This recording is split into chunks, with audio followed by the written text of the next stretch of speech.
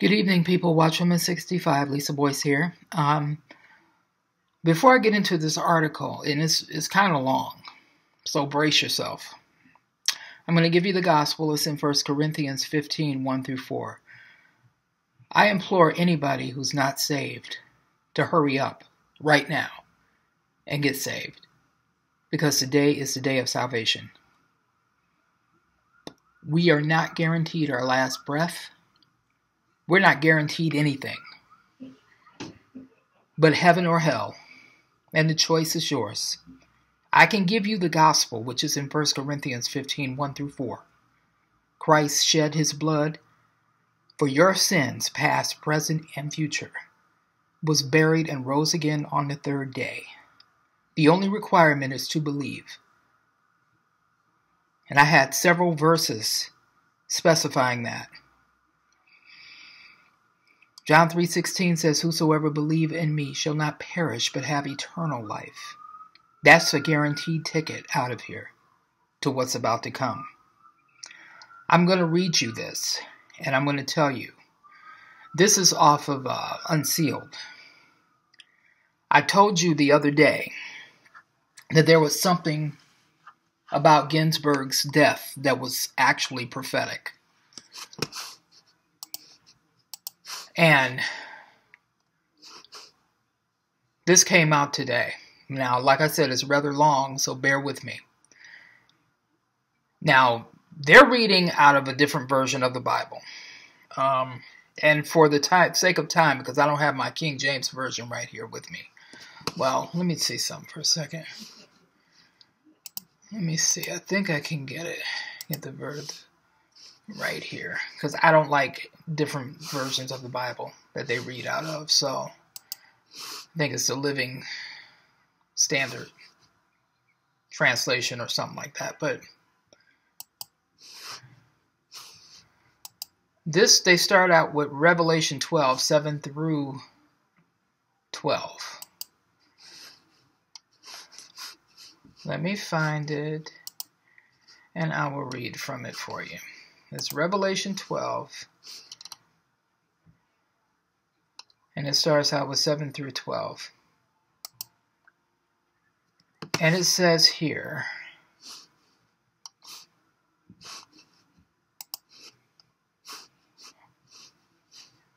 hold on one second, let me see.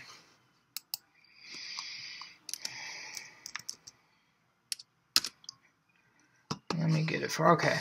Revelation 12, 7 through 12. And it says here, and there was war in heaven. Michael and his angels fought against the dragon. And the dragon fought and his angels, and prevailed not. Neither was their place found any more in heaven. And the dragon was cast out, the old serpent, that old serpent called the devil and Satan, which deceiveth the whole world. He was cast out into the earth, and his angels were cast out with him. And I heard a loud voice saying in heaven, "Now is come salvation and strength, and the kingdom of our God, and the power of Christ, and the accuser of our brethren is cast down, which accused them before our God day and night. And they overcame him by the blood of the Lamb and by the word of their testimony. And they loved not their lives unto death. Therefore rejoice, ye heavens, and ye that dwell in them. Woe to the inhabitants of the earth and of the sea, for the devil is come down unto you, having great wrath, because he knoweth that he hath but a short time." It goes on to say, in the context of Revelation 12 is the astronomical sign which occurred on September 23rd and 24th of 2017. And the subsequent war in heaven that transpires in close proximity to the resurrection and rapture of the church, Revelation 12, 7, 9, and Revelation 12, 5. When we go up, the devil and his armies come down. God tips the scales in Michael's favor in the battle of the ages. The final heavenly battle ends an age-long war that has pitted angels loyal to God against those who have opposed him. Once the battle is over, the spiritual forces of darkness lose their access to the heavenly places once and for all. A strong Jewish tradition that traces back to the first few centuries AD, as recorded in the Talmud, is that whether or not Satan can accuse God's people is decided on Rosh Hashanah, the Feast of Trumpets. It is very possible that this thinking factored into the composition of Revelation chapter 12, given that Satan is called the accuser of our brothers when cast down. And the setting of this chapter can only be in the late summer or fall, the only time of the year when the constellation Virgo is clothed in the sun with the moon under her feet. Following the mega signs that have converged over the past century, including the Jewish Aliyah's rebirth of Israel, conquest of Jerusalem, preparation for the Third Temple, and race toward a one-world government and religion, the past half-decade have witnessed a massive flood of signs proclaiming that we have reached the very end. I want you to listen to this whole thing, because this is talking about Ruth Bader Ginsburg. And something that happened that I did not know. But I kept saying that I'm feeling something was wrong. The minute they pronounced her death, I knew something was prophetic about this. It says here, we have seen in 2020 demonstrates the quick clearing. And they got things that you can click on. Few realize just how quickly things are moving. The Revelation 12 sign should have been the ultimate wake-up call, but COVID-19 came along for good measure, setting the stage for global government, the mark of the beast, and the profound persecution of the believing remnant that will come to faith following the rapture. The Abraham Accord now puts into motion the scenario laid out by the prophet Daniel in Daniel 9. And by the Apostle Paul in 1 Thessalonians 5:3. For when they may say peace and security, sudden destruction comes on them as travail on her who is with child, and they will not escape. The Abraham Accords is not the strengthening or confirmation of a covenant for 7 years, but I have little doubt it is in fact the underlying covenant with many. All throughout the prophets, especially in Isaiah, this end times agreement is couched in terminology related to a false peace and a false sense of security. Isaiah 28:15 through 18 and Daniel 8:25. Israel should make peace with God rather than the apostate nations that disregard the everlasting covenant with Abraham, Isaac, and Jacob. Isaiah 27:5. But nevertheless, the inverse of the Abrahamic covenant is now here, as of September 15th, and God himself will annul it. In Daniel 10, there's an interesting parallel account, or perhaps foreshadowing, of the war in heaven. And I'm going to read that out of the King James. It's Daniel, let me see.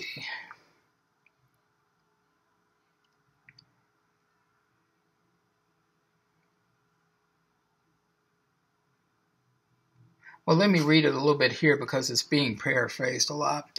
Then he continued, "Do not be afraid, Daniel, since the first day that you set your mind to gain understanding and to humble yourself before God. And your words were heard, and I have come in response to them. But the prince of the Persian kingdom resisted me 21 days. Then Michael, one of the chief princes, came to help me, because I was detained there with the king of Persia. Now I have come to explain to you what will happen to your people in the future, for the vision concerns a time yet to come. So he said, do you know why I have come to you? Soon I will return to fight against the prince of Persia when I go. The prince of Greece will come. But first I will tell you what's written in the book of truth. In the book of Daniel, these angelic princes are mentioned several times. Gabriel is the courier, and Michael is the archangel, and a prince and defender of Israel. Other angelic powers reign over nations.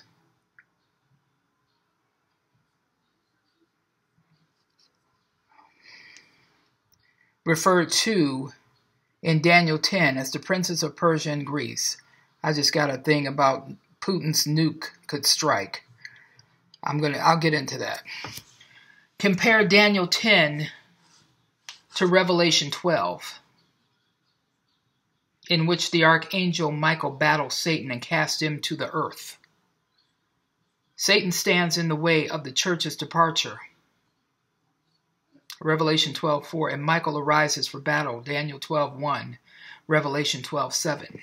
Notice that Gabriel was enduring heavenly trench warfare, so to speak, for 21 days, 3 weeks. I'm getting at something here, so just bear with me for a minute. I'm going to link this in the description box so you can read it for yourself. Gabriel was enduring heavily trench warfare, so to speak, for 21 days or 3 weeks before Michael intervened to finish the battle. This directly parallels the 3 weeks the prophet Daniel had been mourning. Daniel 10:2 and 3. This 3 weeks of mourning and spiritual war came about in the 3rd year of Cyrus, Daniel 10:1. We are now in the 3rd year since the Revelation 12 sign, and Trump has frequently been likened to Cyrus by both Christians and Jews. He's even superimposed over Cyrus on a half shekel.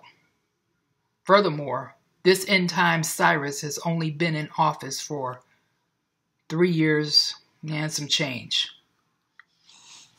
3 years and some change, which strengthens the parallel. So, let's turn the enemy's phrase, as above, so below, against him. Daniel mourned for 3 weeks while God was interceding for him via Gabriel for 3 weeks. And then God sent Michael to tip the scales and win the battle. Adding weight to this parallel, Gabriel had been locked in battle with the angelic prince of Persia. Persia. Keep in mind, Persia. Persia is Iran, modern-day Iran.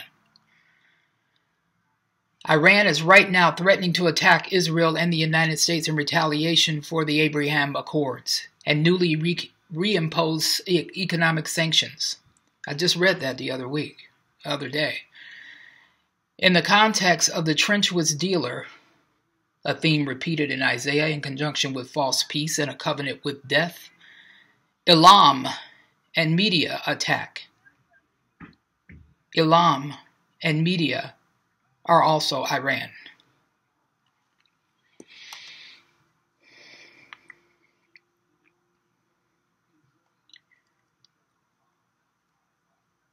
I'm going to read this verse out of Isaiah 21,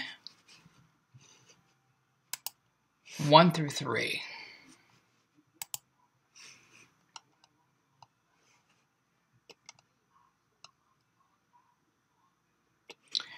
Isaiah 21,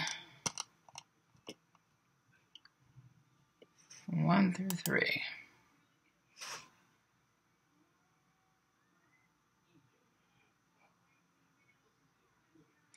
It says here, the burden, and I'm reading this from the King James. I'm telling you, I don't like other versions. I just like the King James. I don't know why, but I just do. The burden of the desert of the sea, as whirlwinds in the south pass through, so it cometh from the desert, from a terrible land. A grievous vision is declared unto me. The treacherous dealer dealeth treacherously, and the spoiler spoileth. Go up, O Elam. Besiege, O Media. All the sighing thereof have I made to cease.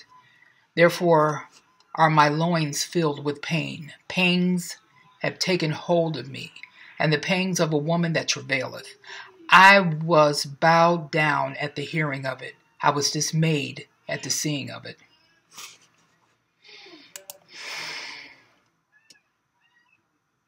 That's Isaiah 21, 1 through 3. It goes on to say, now recall that the general Feast of Trumpets period, already profound spiritual warfare connotations via Jewish tradition and Revelation 12. Given how late the hour is, it should then come as no surprise to you that Israel just entered a 3-week lockdown beginning on the eve of Rosh Hashanah. I think it came out Friday. It was the first country in the world to enter a second lockdown over corona.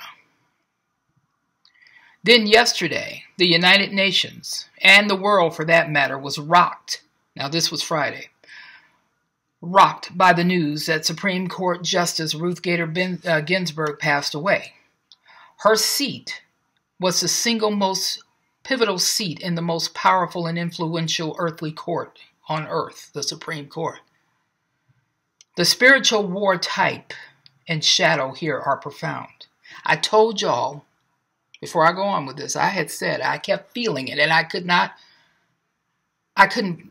you're in a situation where you can't talk to nobody. My husband's saved, but I couldn't talk to him about this because he don't get it all the time. Sometimes he does, sometimes he don't.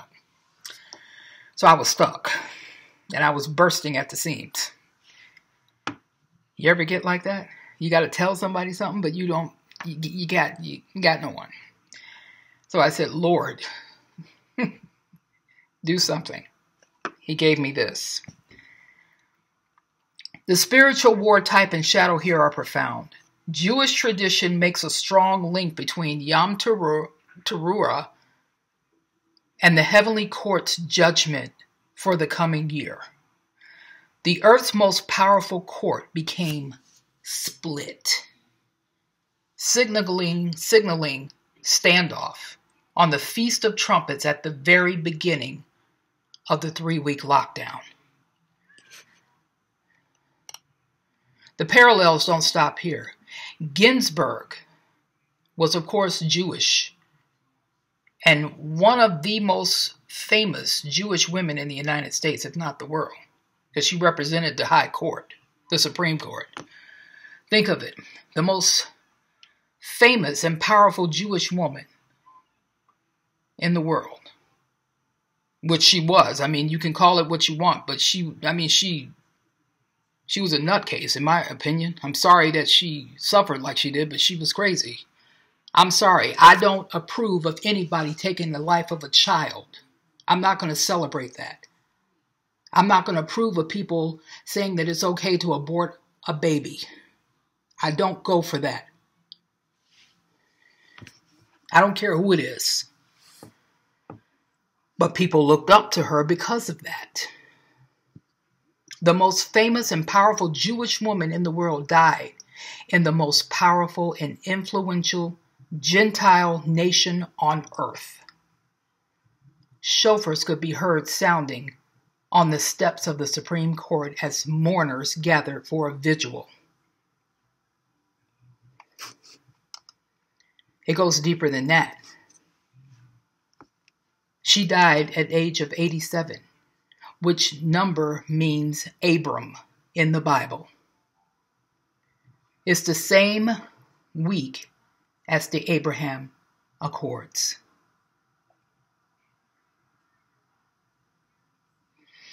And her name was Ruth. Now, my husband looked it up and said that wasn't her first name. She changed it. Her middle name was Ruth.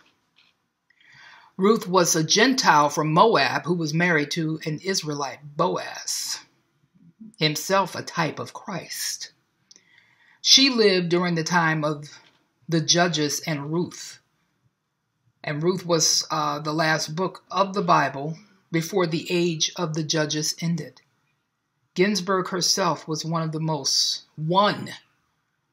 most powerful judges on earth. And that she was. And that was unfortunate. But she made a lot of bad moves. Ruth Bader Ginsburg just died, disappeared. In a like manner, the Ruth of the Bible represents Christ's Gentile bride. Christ's bride, the church, will soon disappear, taken to heaven by our kinsman Redeemer. And the era of the judges will be over. The justice that the church provided in the earth will be gone. And guess what happens next in the biblical narrative? The people cry for a king to reign over them. They reject God as king. They want to be like the nations. And so God steps back and let them have their wish. They are given Saul, a ruthless, evil king and a type of the coming Antichrist. Saul was followed by David, who represents Christ and his ancestor. It is on the throne of David that Christ will reign.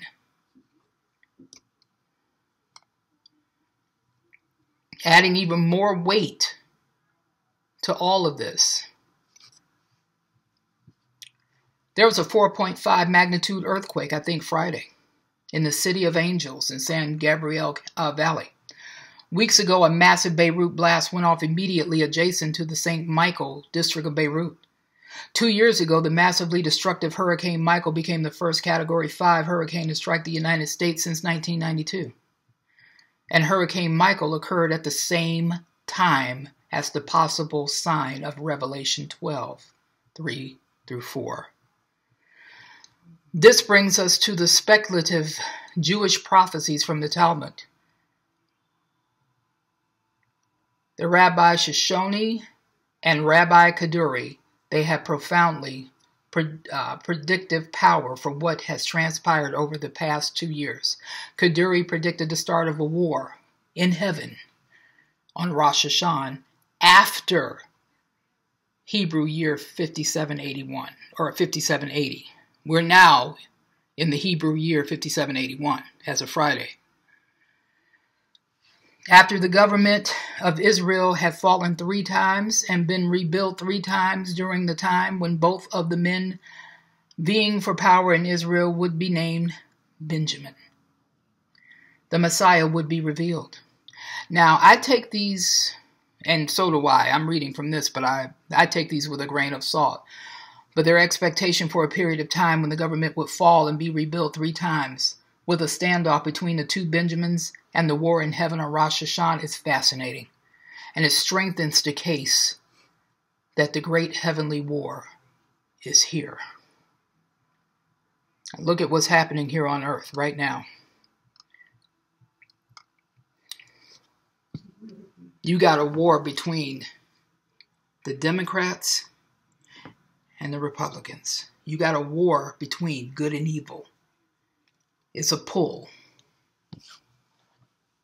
That's what's happening.